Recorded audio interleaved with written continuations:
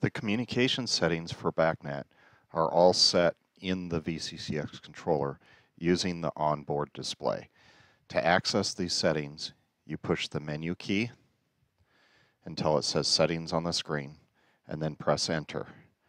The first two settings do not apply to Bacnet. This setting here is for the Wattcom communications, which is proprietary communications for Aon products. The next setting is also for the Wattcom communications. They are not used for Bacnet. The next setting is going to be your MAC address for this VCCX controller. It is adjustable between 0 and 127. The VCCX controller is always going to be a master device, so we only allow you to adjust it between 0 and 127 for the MAC address. So to change the setting, you use the up-down arrows, and that will set the first digit. So if I wanted to set this to MAC address 1, I'm going to go down to 1 on the first digit, press Enter.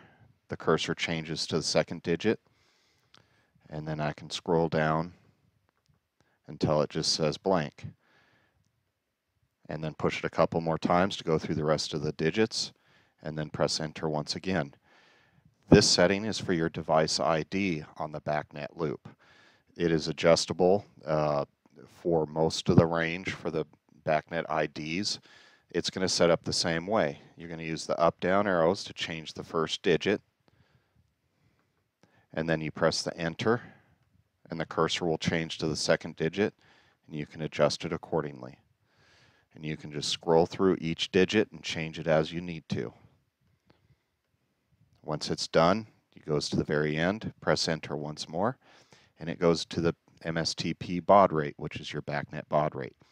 We default this to 38,400, which is the maximum that Bacnet requires all controllers to communicate out. Although you can change it to a higher baud rate if you'd like, or all the way down to 9,600. We recommend that you leave it at 38.4, which is the Bacnet standard baud rate.